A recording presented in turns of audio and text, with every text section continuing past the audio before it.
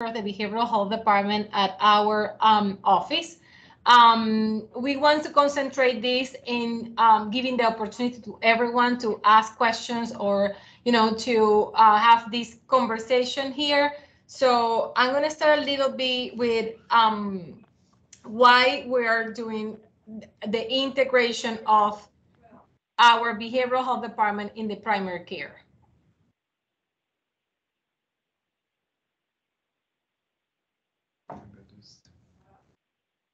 No, it's not letting me do it.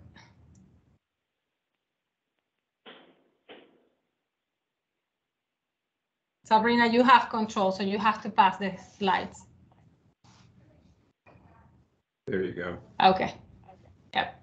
All right. So it is not a secret for any one of us that we're right now in a crisis and of mental health, and we are in a crisis. And I always say when we are talking that there is a time before and after COVID-19.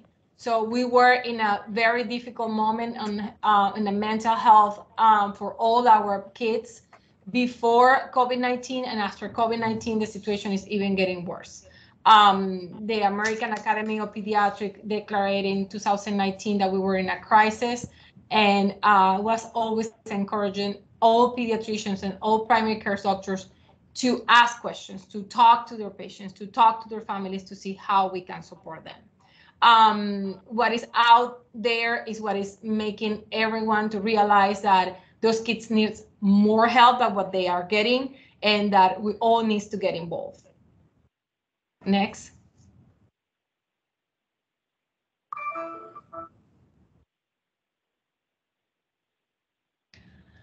As I say here, what is going on after COVID-19 in our kids? Well, it's a disruption on the sleeping. Every single age, I have the opportunity to talk to parents when I'm coordinating the services for them, that they say, I'm not sure because this is a COVID kid. And I say to the mom, what do you mean with a COVID kid? Well, I have a very traumatic delivery because I was in a hospital by myself. I did my sunbirth.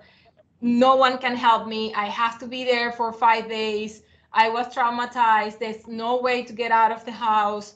And, I don't know, he's not being in school, he's not being in a park. So those 2 years that are extremely important for that development of that child were not what we were usually do.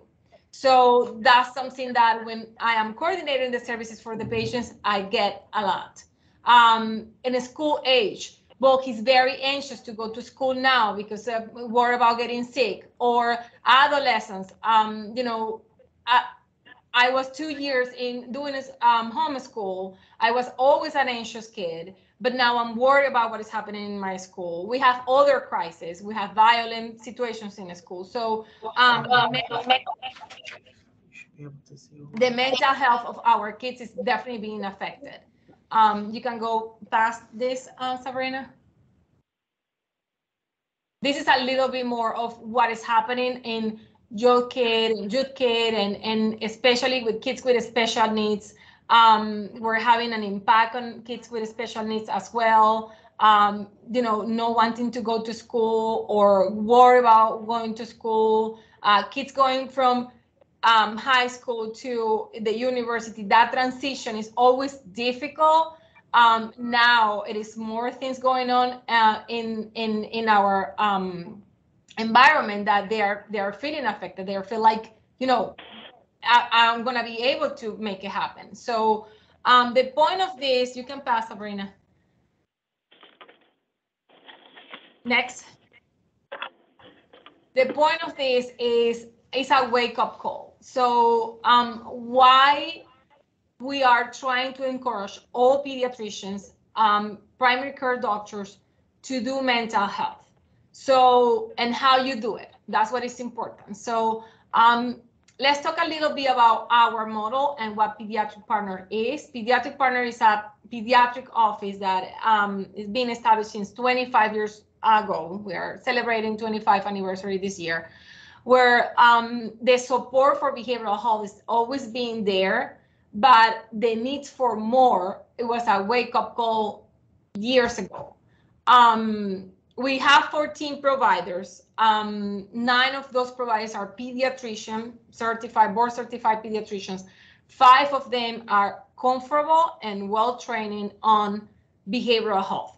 Okay, those are pediatricians that we're investing, and we're investing time and investing for conference and investing for education for them to feel comfortable. I always say to our providers, the knowledge gives you power. So why you are afraid of treating your patient, why you are scared when a mom is telling you in an 8 years old, 9 years old, having issues in school, very anxious, just avoiding going to school, or not concentrating in school, where they're going. They need to talk to us. They need to talk with their pediatrician. They need to talk to their office, the office that has been supporting them for years.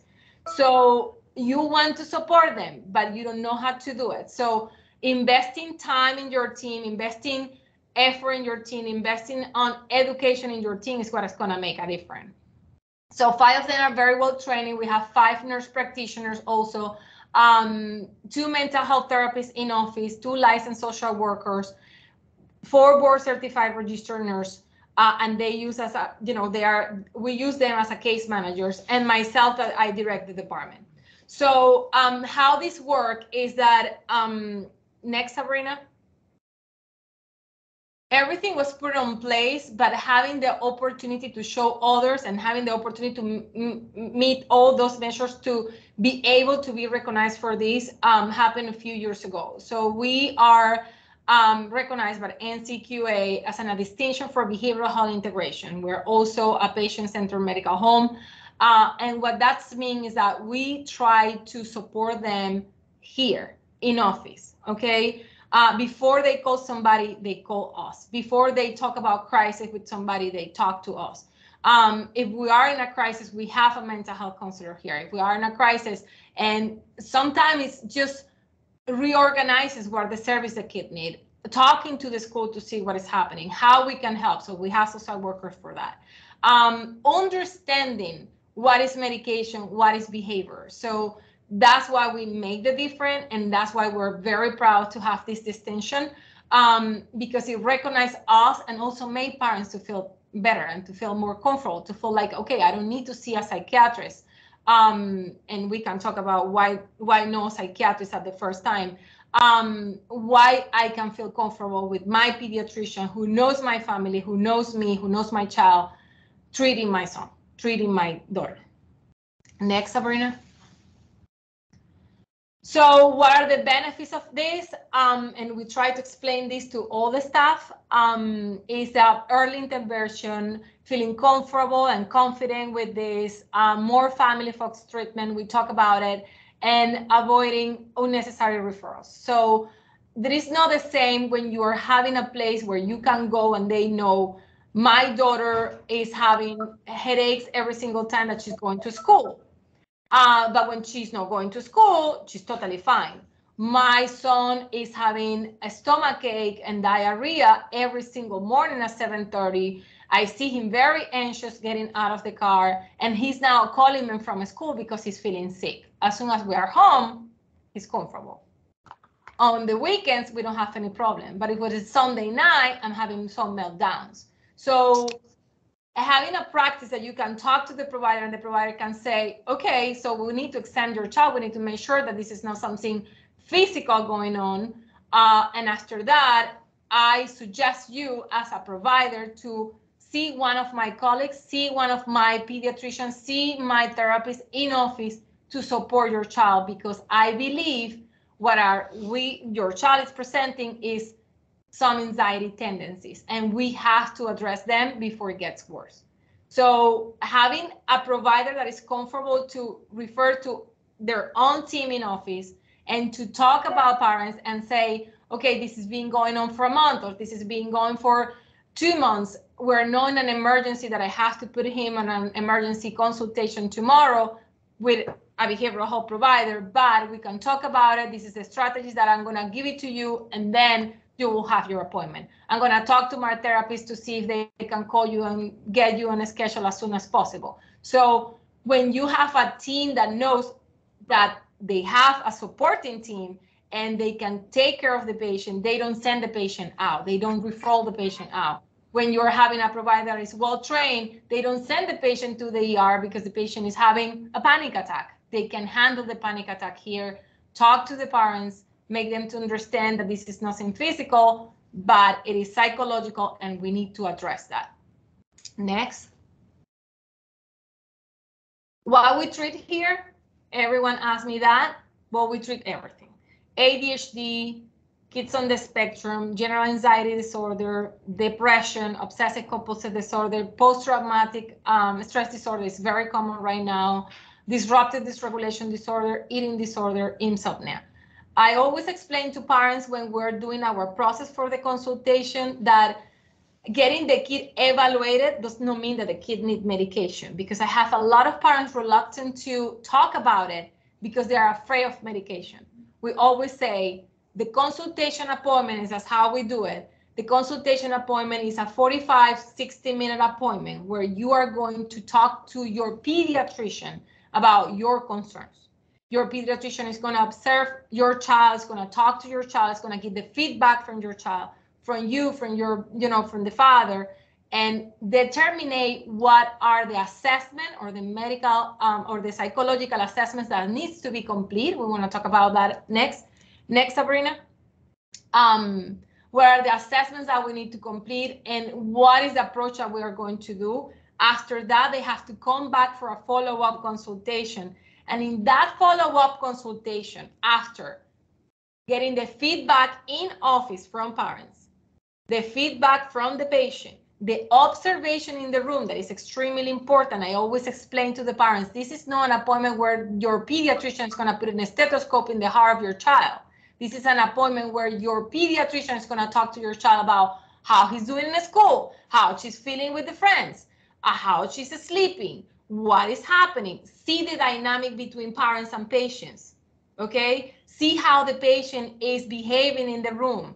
After that observation and after all that feedback, the provider assign assessments, psychological assessments that are going to be complete by teachers, by parents, and by the patient, if the patient qualifies for that. We get the results, and after all those things are being together, they get a follow-up consultation appointment that is a 30-minute appointment where the pediatrician will sit down with them and say, based on all that we did, your child is meeting criteria for ADHD. What is ADHD? They explain what is the ADHD. They let the parents understand, talk about it, and says, okay, is your child meeting criteria for medication right now? Or we can start implementing therapy, strategies, academic strategies at home, how we can support him in school. Then we get involved the psychology or the therapists that we have in office, and then we get involved our social worker to try to give them services. So we do the evaluations, we do the age-appropriate assessments.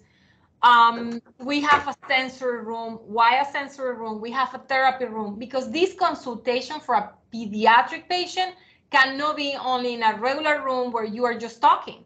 If you are evaluating a 4-year-old or 5-year-old, you have to sit down on the floor, make the kid to do stuff, make the kid to paint on the wall, make the kid to jump in the room. So you are observing, you are evaluating, and the kid does not know that they are being evaluated. They are being playing in this doctor office, and the doctor and the psychologist observing the child in the room. So that's why we have that. Our triage nurses are very important. They talk to parents that do the case management and see how the kid is doing. Is the kid on medication? How is responding to the medication? When the child needs to be seen. So that is extremely important. Go next, Sabrina.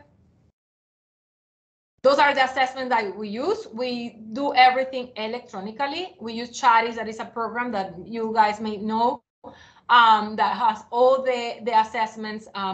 Vanderbilt, stress and difficulties, for depression, for anxiety, scared, all those, but they are online. We assign them to the people that we have to assign that is appropriate, and they complete it and we get the result.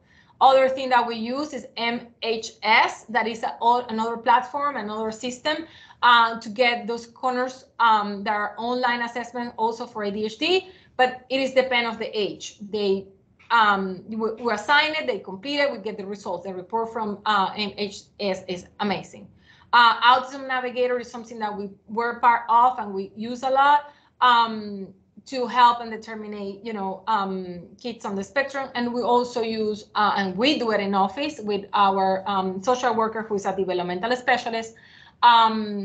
We do the CARS too, that is an assessment to support the diagnosis of ASD. We always try to teach our providers that you don't need to send the patient to a neurologist to get a diagnosis of ASD or to a developmental pediatrician. Pediatricians are totally entitled to do that. They need the support, they need the observation, they need the right way to do it, but they can do it. We do this assessment here that is now being requested by a lot of insurance to be able to provide services. It is not paid by insurance. Dr. Sharma will go on that a little bit more, but we provide that in the office. So we have it in the office, we schedule an appointment for that. We do the test, that is 1 hour test. It's all on hands, patient in the room, following all the directions they have to follow. And then we get together, we set up a report, and then we bring the patients back and talk to them about what are the results. Next, Sabrina. We get involved because we always say all of this that we're doing cannot just be in the office. So to be able to support your patients, you need to support them outside of the office. They are coming here. I always explain to parents, this is not only about medication and fixing somebody. Your kid is not broken. Your kid needs support. So we're not fixing it. We're helping your child to succeed. So we get involved. We have a social worker, that is 2 social workers that are very involved with our schools. We get reports from a school. We get reports from patients. Because you're going to have patients that say in school they cannot handle it, but at home I can handle. Or you're going to have patients that says, parents that says, at home it is insane, but at school he behaves. So we need to understand, we need a second opinion. We need to know what the school is implementing, what is happening at home. We're involved, we provide 504 letters when the patients meet criteria for that, no, when they don't. We do a lot of presentations, webinar. We're very involved in the ASD community. We're part of the, I am part of one of the boards for one of the schools for kids on the spectrum here. We collaborate with them. Kids on the spectrum need a lot of help. And when they are very low function, we have kids in group homes. We have kids that cannot be vaccinated in a CVS, and 18 years old, 21 years old, very aggressive child. We go to the school. We go and do what we have to do over there. We have to do an observation. We talk to the ESC coordinator. We try to support, because when parents, schools, therapists, and pediatricians work together, this is a successful service. When it's not, and there is no communication, it's almost impossible to make it happen. Go next, Sabrina. So now you're going to have the expertise of Dr. Schechtman. We're going to start with when and how prescribing psychotropic medication. You guys know how to do this, but we're going to talk a little bit about it, and then we can go on questions. Dr. Schechtman. Thank you, Paola. Good afternoon, everyone. I'm going to go through these slides relatively quickly because I want to be able to provide more time, certainly, to ask specific questions. And in general, I think the concept here is that as pediatricians, we're trained in medicine. We may not have been trained in prescribing psychotropic medications in medical school or residency, but we were trained on how to use medications. And often when I speak to pediatricians, I mean, as you know, I don't know how many of you are prescribing medications, but certainly, hopefully, a good number of you are. But it's often I come across the discomfort, number one, for pediatricians, as well as nurse practitioners, family practice, primary care physicians in general, to be managing, treating children with mental health illness, and also the fear of trying to treat with someone with psychotropic medication. But a medication is a medication. Yes, you need to learn the specifics of a new category of medication, but it's no different than if a new antibiotic came on the market. And obviously in pediatrics, especially outpatient, there has been no new antibiotics. So this is at least maybe intellectually challenging, which it is, but it's also intellectually rewarding. I often also tell pediatricians, when I first, about 30 years ago, I was on a medical executive committee or board for one of the local hospitals. And at the time, we were challenged with the concept that we had to certify, provide hospital privileges for surgeons with laparoscopic services. Now, when I trained in the mid-'80s, there was no such thing as laparoscopic surgery. It's hard to believe that it's so common at this point, and now we have robots doing it. But at that time, it was brand new. Surgeons would go off to a 3-day weekend course, and they would learn how to do laparoscopic surgery. And so I've always figured if they can learn how to do surgery as such, that was all new, and within a weekend, we can learn the same thing and with medication. So it's something to keep in mind. I think the best thing you can do is, as Paola was describing the process, take that time. I think don't try to squeeze in just a regular office visit. You do need to take that initial time for that initial consult to connect and relate to the patient. Understanding, and it gives you a much better insight to where you want to go with that patient. Because as everybody here knows, unlike diagnosing an infection, diagnosing thyroid disease, we can't do a blood test, we can't do an imaging study that gives us specifics. So there's a lot of subjectivity to this diagnosis, even though we have wonderful rating assessments and other psychoeducational tools. Those are certainly also just subjective in their own way. Yes, they're standardized, but certainly not something that's absolute. Listening to that patient, and listening is the key word to the patient, to the parent, connects you with them, and trying to understand and making them understand that there's no, this is a journey you're taking together, and together you're going to learn to see what's going to be in the best need, best service for that patient to be able to provide the support.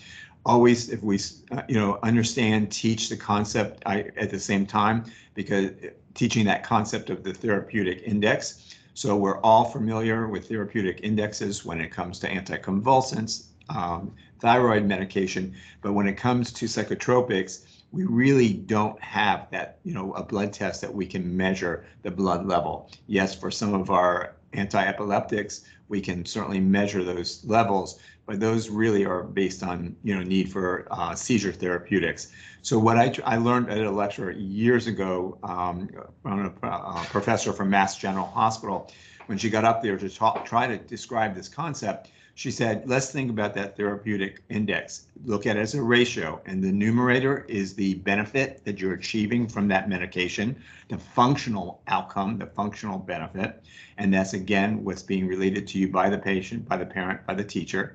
And in the denominator, you're getting all the side effects. We never expect to get perfection. However, we don't want to just settle on good results. We want great results. So we're trying to increase that numerator and then decrease the denominator. And at that point, we get a very heightened or optimal therapeutic index. Always going slow and low with medications, especially when you're first getting to start dealing with psychotropic medications. Do not hesitate to bring back that patient even every few weeks to see how they're doing, to get that feedback, to work with them. You learn as a physician, you learn a lot. That's how I learned. And then you start becoming more and more comfortable with the medications, understanding what sort of guidelines or guideposts, I should say, you need to use as you prescribe. Certainly, we want to avoid polypharmacy. It's probably one of the biggest problems and errors that we see, especially, unfortunately, coming from some of our colleagues that are psychiatrists. And it's one of the things when patients come to me after they've been with a psychiatrist, they come here with 6, 7 medications.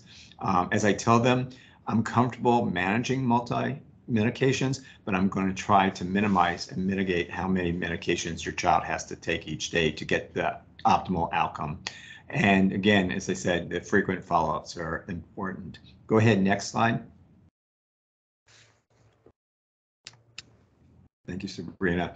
Anyway, there's a lot of good resources. You're sitting there at USF. I know you know all about the books in the lower right quadrant and the title Psychiatric Services. I think on the page before, some of you may be aware of the REACH program, which is a 3-day mini fellowship program that is intensive learning, then is provided over 6 months, during which time I think it's every week or every 2 weeks. You do with a smaller group of participants, you do live cases presenting and having feedback from experts. And so again, many different ways of learning. Someone just told me that I think Mass General now also has a program that they're providing to teach primary care physicians mental health.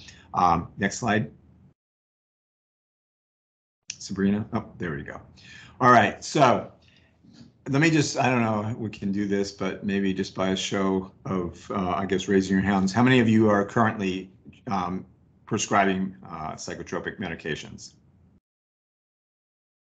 Okay, all right, a few of you at least, that's good. But those of us that are in the last several months, in the last 6 months, but certainly since 2023 began, are dealing with something that is horrific. So we've always, which is the national shortage of medications. It's something that hopefully at some point will get some national resolution and recognition. We need to be, as physicians, advocates for our patients, physician advocates for ourselves, and most importantly, get our parents, our patients, to advocate for themselves. The way that we were able to, you know, I mean, we've had some great success nationally with now reducing the cost of insulin, both for Medicare and now commercial use. It was all through patient advocacy, and we need to do the same thing here.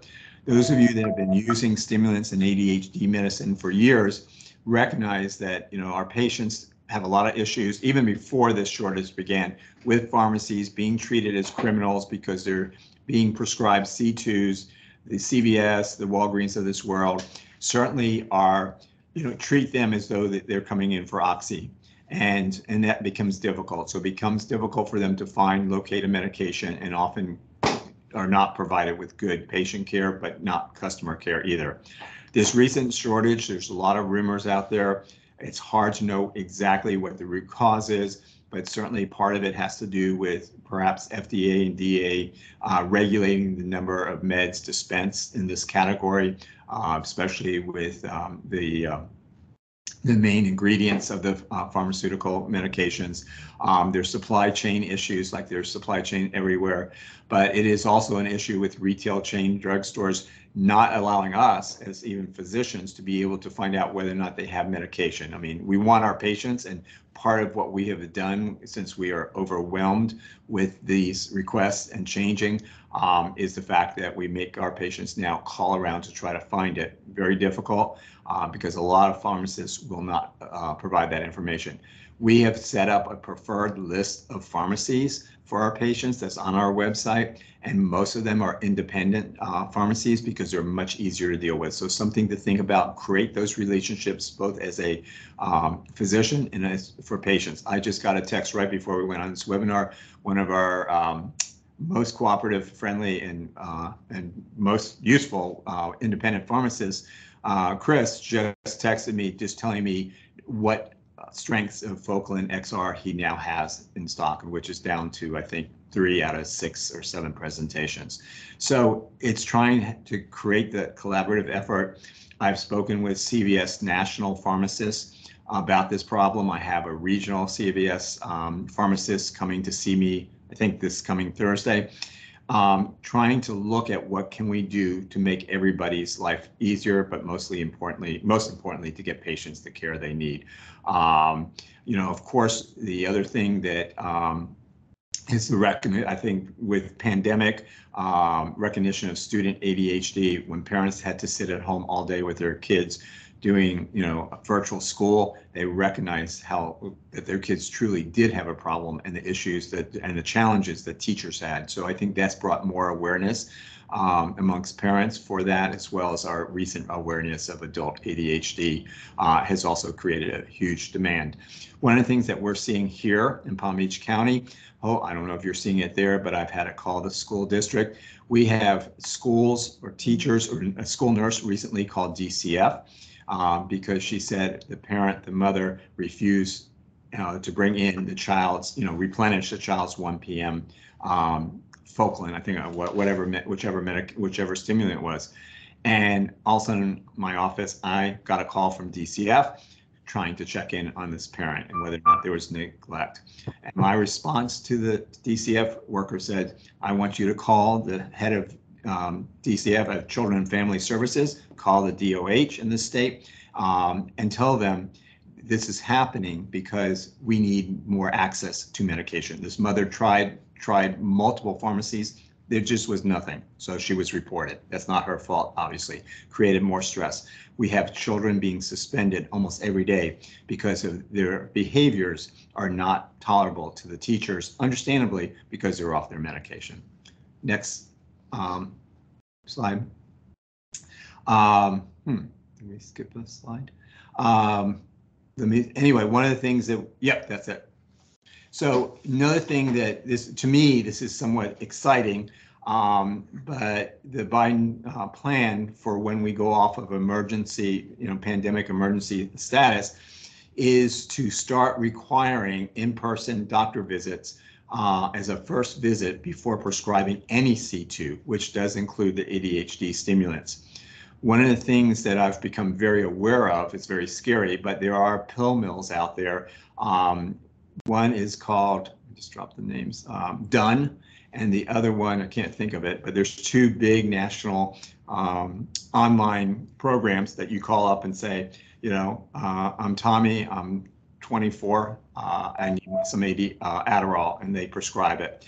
And what I found out from one of my other pharmacist friends was that there are here, one of the main streets here in Palm Beach Gardens is PGA National, and there are offices with just telephones in it, no furniture, no nothing else, and those are the addresses that these pill mills are using to prescribe controlled substances. So hopefully this whole plan, yes, it's going to be a little bit more regulatory demands on us as providers, I think, but at least it may shut down all this overuse and overprescription of Adderall, which could be one of the major reasons why this shortage began.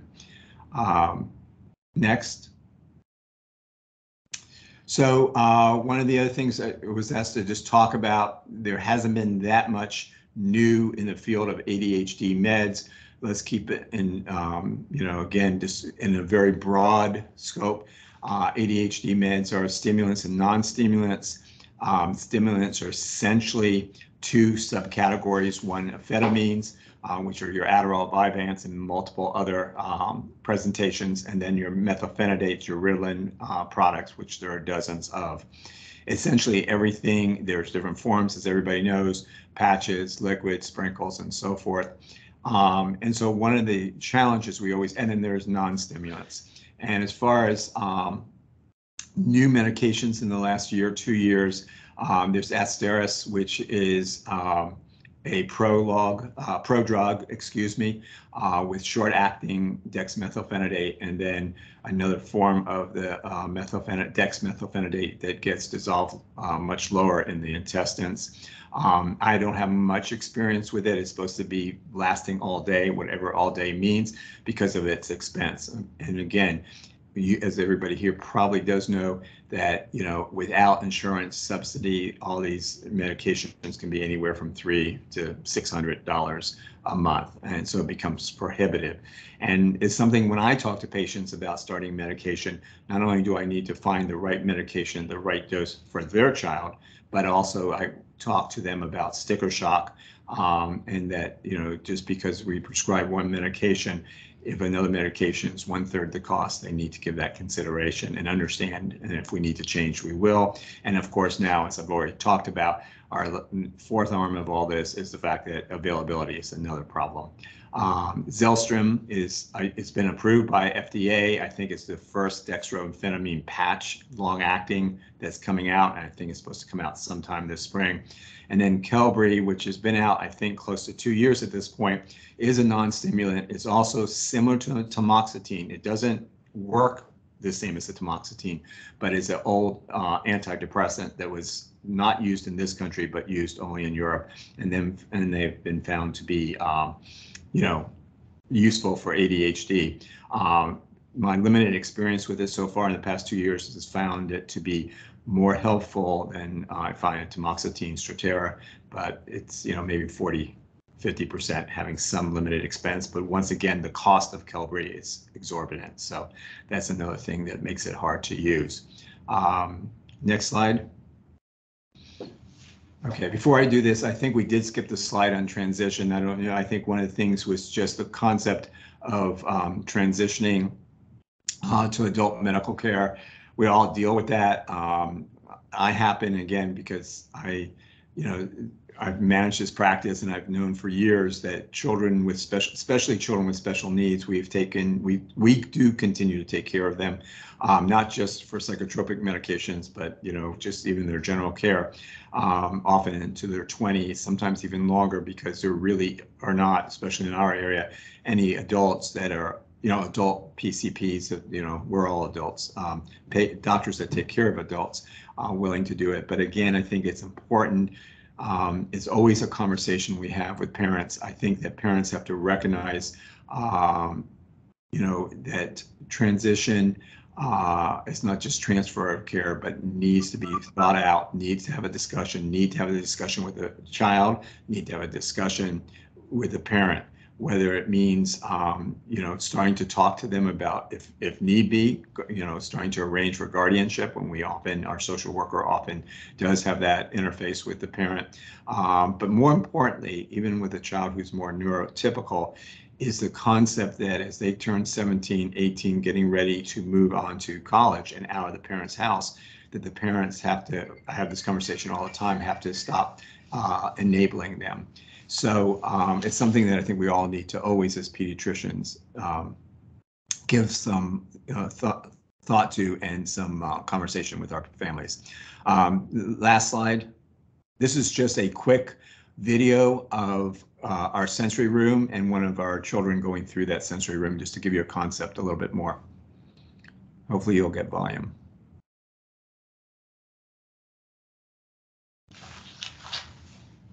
Sabrina, can you try to turn on the volume? I'm not sure. If not, just go ahead and play it. Yeah, I think I'm stopping it. Okay, go ahead.